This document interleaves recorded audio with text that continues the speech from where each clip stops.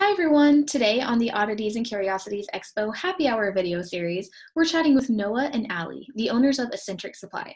Eccentric Supply specializes in ethically sourced animal products. They mostly sell the pieces that were not used by the industry that the animals were unfortunately killed for, so that the feet, tails, bones, etc. can be used as much as possible. They like to provide raw materials for artists and other craftspeople so that every part of the animal is going somewhere useful. Let's check in with Noah and Allie. Hey guys, it's so nice to see you. How are you doing?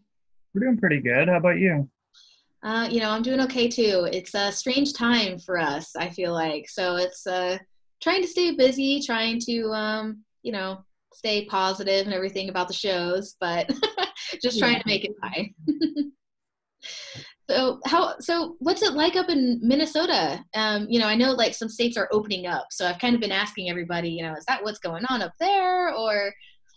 Minnesota's kind of slowing it down compared to like South Dakota, Iowa, and Wisconsin. They're opening back up, and Minnesota's not as open right now. Yeah, I think that's probably a good thing. I think we should all just stop for a second so we could actually get over this craziness. Because right now, um, okay, right now it's hard to say when we can get back to normal life.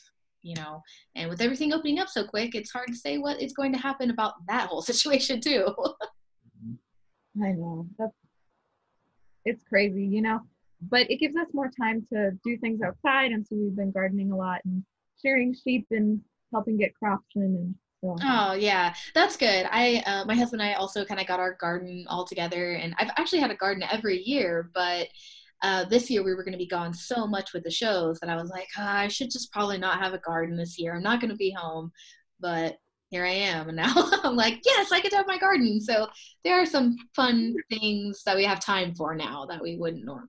So. Hmm. But it's really nice to chat with you guys. And really, the whole point of today is finding out a little bit more about Eccentric Supply and what you guys do. So, why don't you tell us a little bit about, kind of how it came about and your inspirations and just kind of a little bit more about it all? sure. So my background is in pre-1860s reenacting, which I've been doing since as long as I can remember. My grandpa's been selling fur since the 60s. Wow. Um, so that I grew up with that. And then we met in Sioux Falls in college for archaeology and art. So, So yeah, we know we've been working with bones for a long time. Yeah. and then that art background really inspired us to help other people find the pieces that they need for their work. Yeah, we met a lot of people through our archaeology background that have a lot of bones, have a lot of animals and stuff like that. So we can get access to some parts that might be harder to find for people. So we like to bring that to the larger audience. Yeah, that's really cool.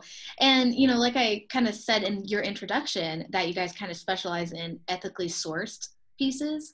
And personally, for me, as an animal loving vegan, I love that because, it's just a fact that animals will be killed in all kinds of different industries.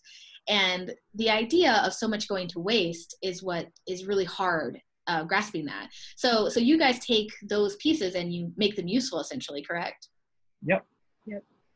So we do cleaning, and I do sewing. So I make A lot of the furs are repurposed into I make hats. like hats. Yeah, we make our own hats. And yeah, we just take all the parts that they might not want, like the feet, the tails, the bones, the skulls, make sure they go somewhere. We Yeah. we do talk to a lot of people that eat the animals too. So all of our turtle shells come from Arkansas, and it's the guy that's his main source of protein. He eats turtles. Yeah, Yeah. Okay. yeah, So it's just going to use. Yeah, so Yeah. Well, I just think that's really cool. And, it's like we're really serious about the fact that we want every vendor that's involved with our show to be, ethically and sustainably sourcing their products.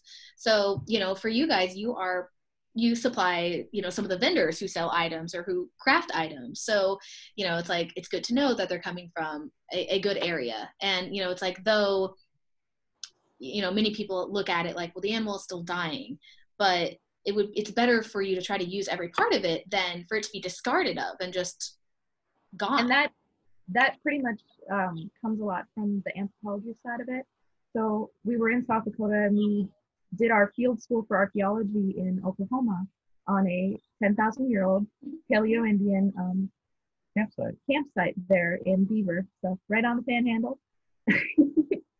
And that was very much so a principle of their lifestyle, and we want to see that is still continued. Yeah, we found a lot of bones that were made into tools and stuff when we were digging there, and so like bones can still be used for things. So yeah. Well, that's so cool. You were working. I mean, like, you know, I live in Oklahoma, but I've never been to Beaver, I think you said. Just way out middle nowhere. Well, that's really cool, though. Wow, what an interesting like archaeology. That's like really interesting, and I've always like kind of been intrigued with that, but it went nowhere for me. So I think that's really awesome that you guys like have a couple different aspects that kind of have formed into what you do now. So how long have you been doing this? So our business has been established for about a year, but before that, I've been working with my grandfather selling the fur and the old trade beads and skulls and all of those things for 10 years. So it's Gotcha. So our business is new, but we've been doing this for a long time. Yeah. And it's 84 now, so somebody's going to have to kind of fill that once he's not wanting to do it anymore. Right. Yeah, well, you know, it's nice because you also have like experience for so long that you can put into, you know, Eccentric Supply now. Yeah. So and now do you guys do this like full time? I mean, like I know you have other things that you do just like kind of like around the farm or just like, you know, in general, but is this like your main, I guess, source? Or right now, yeah, that's what we're doing. Is just our daughter is 7 months old, and so we're really embracing being able to be new parents and watch her grow up, and so we're really enjoying the opportunity to be home with her. Yeah, and bring her everywhere with us too, which is great. And like living on the farm, we have a lot of sustainable living, so we don't have a lot of expenses. We shear our sheep, make our own everything. So yep, No, that's really cool, guys. I love that. You know, like I said, I think it's just really interesting how you focus on the ethical side of things and like just the sustainable living in general. That just all kind of ties into your business as well. So I think it's great. I'm kind of happy for you guys. I'm kind of jealous right now that you're kind of out in the middle of nowhere and and you know all this craziness is going on. But I guess it kind of ended up being a kind of the good side of this all happening is that you can now stay home, especially with your new child and kind of just like, you know, kind of sit and chill for a little while. I think that's important too, you know, instead of just constantly being on the go. And I didn't even realize really how busy I was until this happened, and now I'm not. I'm like, right. It's nice to just take a step back and breathe for a while. Yeah. So during this time, since we can't do shows and, you know, we can't travel and do stuff like that right now, are you guys focusing on selling online, or, you know, like how is that something that's going well right now? Actually, yeah. So we've been trying to make sure we get things on Etsy because, you know, we do supply a lot of craftspeople, and I want to make sure that people have things to do. Like if you need something for your project that you're doing, I don't want the coronavirus to be what inhibits your ability to make what you want to make. Totally. And, you know, a lot of people I've talked to, they are struggling to get supplies right now.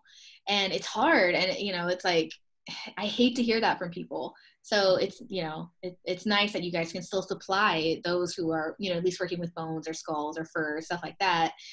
Some more supplies. So it's nice that we are here in the middle of nowhere, because then we can guarantee that we're not spreading it. We're not spreading it. So it sees us and that's it. Yeah. Yeah, that's great. Because that's a real concern now. Such a strange time we're living in, that's for sure. So I did want to see, could you tell us just like a few examples of the type of things that you have available online, just for, you know, someone watching this and they're like, well, you know, I collect skulls, like what type of stuff could I find on your website? A lot of the more common skulls like a raccoon, coyotes, because we always have hundreds of those. yeah, badgers, whatever. Badgers. But the more common animals we'll always have online. We have For all skull. of the baculums. Yep, So every vacuum. A lot of feet. porcupines, we have a lot of those right now. Oh, You know, we have a lot of mummified feet, tails, small bones, vials of turtle bones, because we have a lot of turtle And just bones. because if it's not on there, doesn't mean we don't have it. It just means I haven't taken a picture of it yet. So awesome. It has what they're looking for. Yeah. Yeah, so if someone was interested in something specific, how do they contact you? So like, hey, I'm looking for this. Maybe you might have it. So do they just like message you on your website or Facebook or like anything like that? Really anything. Yeah, anything connected to us. Facebook or Etsy is generally better, just because if you email us, sometimes it's buried. Yeah. Oh, I get that.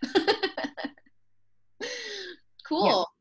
Yeah, well, that's great. Well, because, sometimes people are searching for something specific. And, with you guys having such a wide variety, it's good to know now that maybe if they don't see it on your website, doesn't mean that you don't have it. Awesome. Well, I'm really happy to kind of catch up with you guys and talk and find out a little bit more about Eccentric Supply. Like I said, as like an animal lover myself, I truly love that you focus on ethically sourced pieces.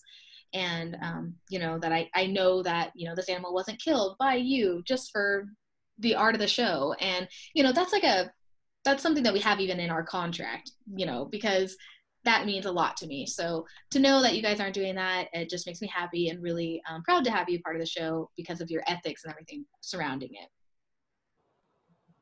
So again, so great to talk to you guys. I hope you're doing well, and hopefully all of this will pass soon so we can get back to doing shows. But if not, I'm happy to know that you guys are, selling online, and that can be another source of income coming in for you. So awesome. Well, it was so nice to talk, and I hope again to see you soon. Yeah. Bye, guys. Supporting small businesses during this incredibly tough time is so important. If you're able, please shop online. You can check out Eccentric Supply on their website at www.eccentricsupply.com. Thanks for tuning in, and we'll see you next time.